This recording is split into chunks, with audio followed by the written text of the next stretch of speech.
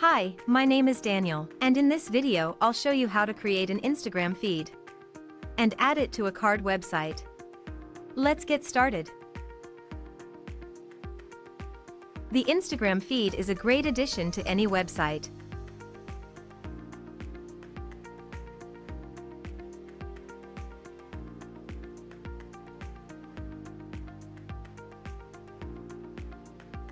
To start, enter Common Ninja website.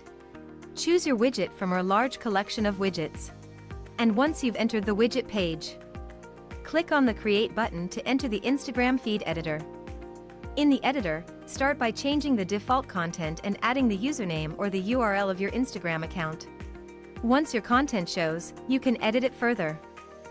In the editor, you can select a layout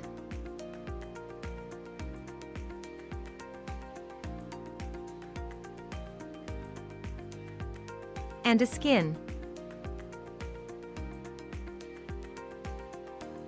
Customize the Instagram feed look and feel. And change the settings. When you're done, click the Save Changes button to save your work. If you don't have an account on Common Ninja yet, you'll have to register first. When you're ready to add the Instagram feed to your website, go back to the dashboard. Now, on the dashboard, you'll see the widget you've created.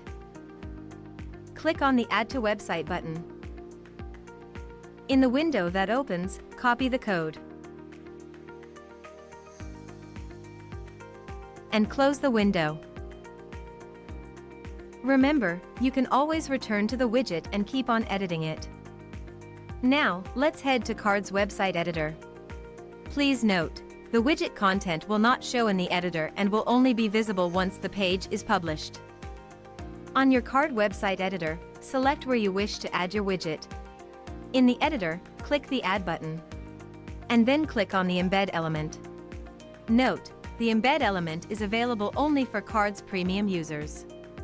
Now, you'll see the Embed element added to your site. Go to the Properties panel and simply paste the widget code you've copied in the code area. And click on the Done button. Click Save to publish your website.